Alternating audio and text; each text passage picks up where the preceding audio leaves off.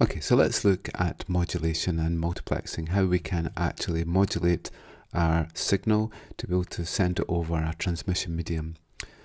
Okay, so overall we're looking at data, audio, video and images, and really looking at the data infrastructure for their communication. So the two main mechanisms that we have typically inside a communication channel is what's called frequency division multiplexing. So what we really want is to be able to allow several providers to be able to communicate at the same time, all on a shared communication channel. So one way to do this is that we have different frequencies that we would use, and then our receiver would tune into the specific frequencies. And this is known as frequency division multiplexing. We split our bandwidth up into a number of bands that we have, and then allow our senders to be able to use one of these bands. So it's very typical in AM, radio, FM, TV, and so on. Another method that we have is what's called time division multiplexing. And with time division multiplexing, we allow each of the communicating parties a certain time period to be able to transmit their data.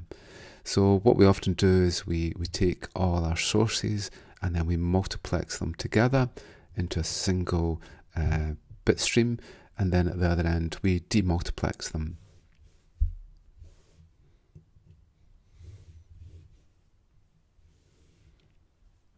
One of the most traditional methods of sending signals is to use what's called amplitude modulation.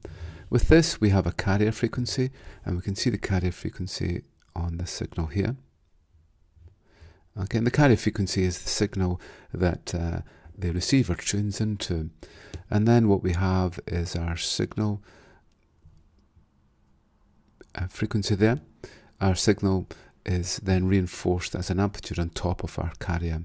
So you can see here, there's the signal there, and our carrier is here. And we define the ratio of M, which is the amplitude of the signal, as a ratio to the amplitude of the carrier. So obviously if this value is large, then we see a large variation such as this one. If it's small, we see a small variation such as that one. Okay, so that's amplitude modulation. So here's an example of amplitude modulation. So we can see our carrier frequency is in here. In this case it's 10 Hertz. We should be able to see that there are 10 cycles with inside 1 second there. And then reinforced on top of that, we see in this case just a sine wave of our signal. So this is 1 Hertz. So if we count between here and here, then we should see 1 cycle with inside 1 second. Okay. And we're also going for a ratio of 0.5. Okay, so the amplitude of our signal is half the amplitude of our carrier. And then what we see is that we see a strong fundamental frequency around our carrier, which is around 10 Hertz. And then we see on either side mirrored, in this case 1 Hertz away, which is 9 Hertz, and then at 11 Hertz. Okay, so the signal we end up with the fundamental frequency minus the frequency of the signal, and also for that to be a plus. Okay, so this is a common sort of characteristic of our AM wave frequency response. So we'll have a little look to see what that looks like. Okay, so here's a plot here. Just let me zoom in a little bit. There we go. Okay, so this is AM. So we can change the carrier frequency, and it should change the frequency there. So we just make it a little bit higher. So we can see there's the 10, and then there's the 5 and the 15. So now if we change it to 20 Hertz with a signal of 5, then we can see it's at 20 and at 25 and at 15. Okay, So a characteristic is for the frequency to be both shown below the frequency, the fundamental frequency, and also after it. And then we can vary the M value, so we'll just increase that to 0.5, and we should be able to see we now have a stronger signal frequency here, stronger signal frequency as opposed to the carrier, and there's our amplitude there. Okay, so we can try different examples in here. So this one is a frequency of 10 Hertz, signal frequency of 5 Hertz as AM. So that's an FM one. So we'll do our AM one. So this is 1 Hertz and 0.5. Okay.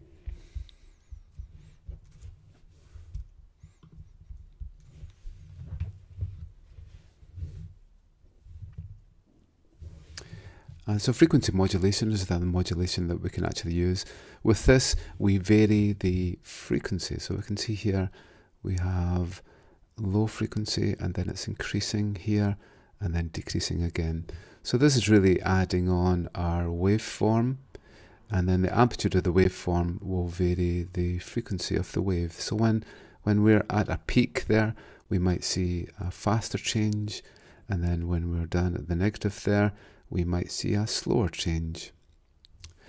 So again, what we would do is to be able to lock in on the fundamental carrier frequency, and then we would pick off the frequencies from that. So again, as we can see in this case, we fold our frequencies back into the spectrum. So we'll just have a look at that there. Okay, so we're going to have a look at 10 Hertz. So we try FM,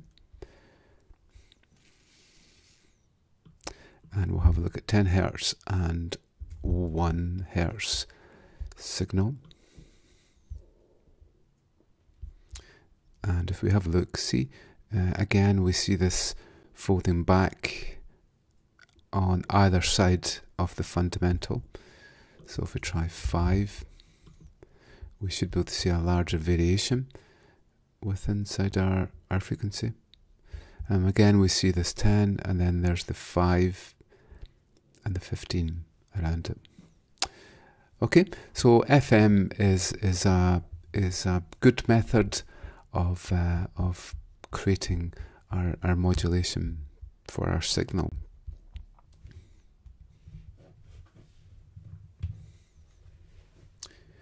So now let's have a look at how digital signals are actually sent. So often what we have is we have a communication channel which cannot accept pure digital pulses. So one way for us to be able to send digital pulses over a limited bandwidth is to modulate them, typically with these three methods. So we have amplitude shift keying, phase shift keying, and frequency shift keying. So we can see a 1 here is represented by a certain amplitude, and then a 0 with no amplitude. With phase shift keying, we change the phase for a change in the binary value. So we can see the change is happening here. In this case, we're changing by 180 degrees phase to go completely the other way. And then with frequency, we can have two frequencies in this case. This is a higher frequency for a 1, and the lower frequency for a 0. Okay, so let's see what our frequency response looks like. So now what happens is that we can see that we're not discrete anymore. So the frequency has a discontinuity, so that we don't end up with our spikes of frequency, but we end up with a continuous waveform. So we'll have a look at ASK, which is amplitude shift keying. Okay, so there's our amplitude shift keying. We'll just vary the frequency of the carrier to 10, and we'll have a look to see what happens to our frequency response. And you can see here it sits around 10 there, with lobes on either side of it.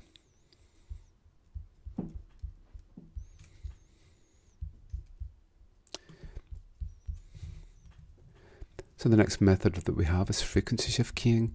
In this case, we can see that we have two frequencies at 10 and also at 20 hertz.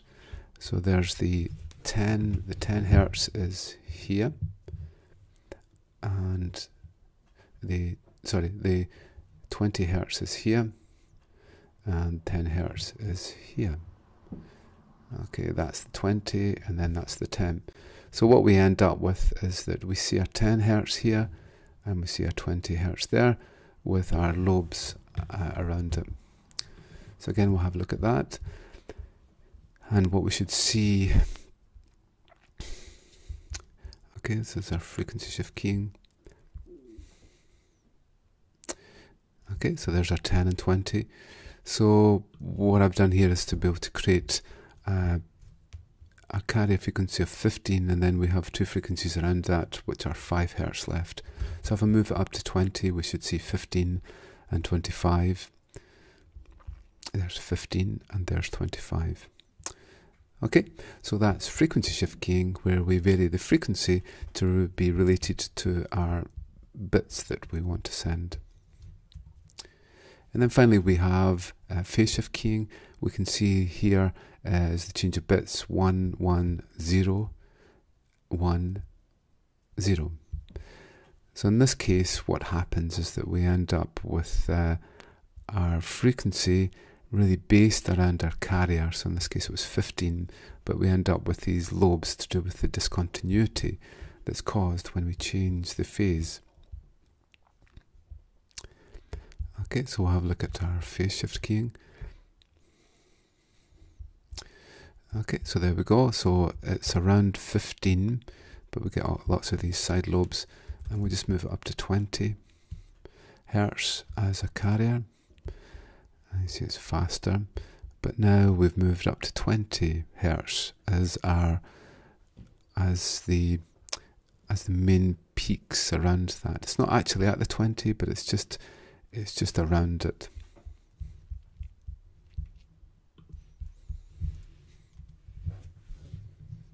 And then what we can do is that we can actually create what's called the emery modulation.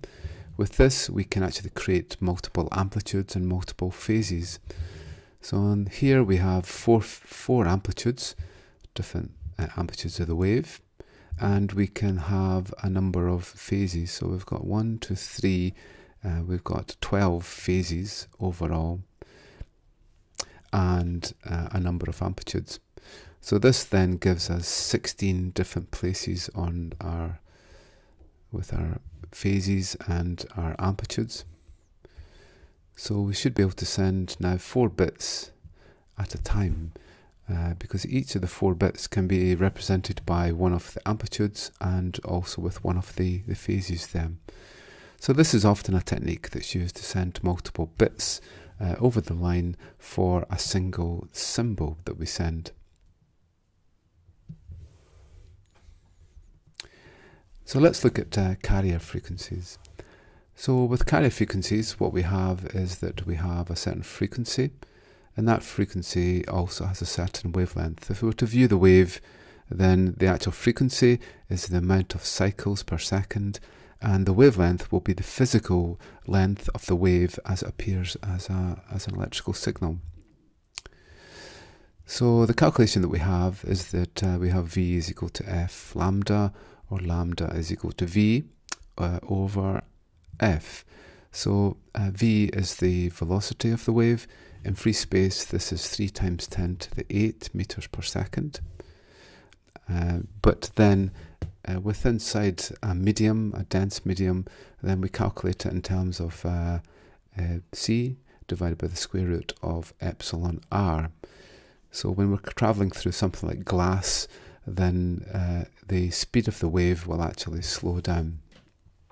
But in free space, we'll use this. So we calculate the wavelength in terms of that. So often here we talk about the frequency, and then up to here we talk about the wavelength, because the frequencies become very large here, and the wavelengths become very long here. So we go from radio waves, that's about 30 hertz to 300, up to microwaves, 300 gigahertz, down to 300 meg, And then for infrared, we start to go from 300 gig up to 70 nanometers. So these are normally defined with their frequency. And then we move into here, we're looking at millimeter waves here, centimeters down into nanometers, and then picometers. So we move up to ultraviolet, X-ray, gamma rays, and cosmic rays. And inside the radio waves, there are a number of bands that we look at. So we have ultra-high frequencies. This is focused on, let me erase that. So the ultra-high frequencies are where we would typically see our wireless communications, our 802.11 wireless. So in here we have 802.11b, which runs about 2.4 gig and also around 5 gigahertz. Okay, so that's the frequencies we use for our typical wireless wireless networks. Then below that, we start to look at things like TV here, AM and FM radio. Around here, we're looking at long wave radio, and then around here, it's looking at very low frequencies. So up here, we start to look at what are called millimeter waves, and these are used typically in line of sight communications. Another concept that we have is the concept around circuit switching. Circuit switching involves creating a virtual circuit between two nodes, or packet switching. Packet switching involves where a packet can actually take any route through the network that it actually wants, as long as it gets from one place to the next.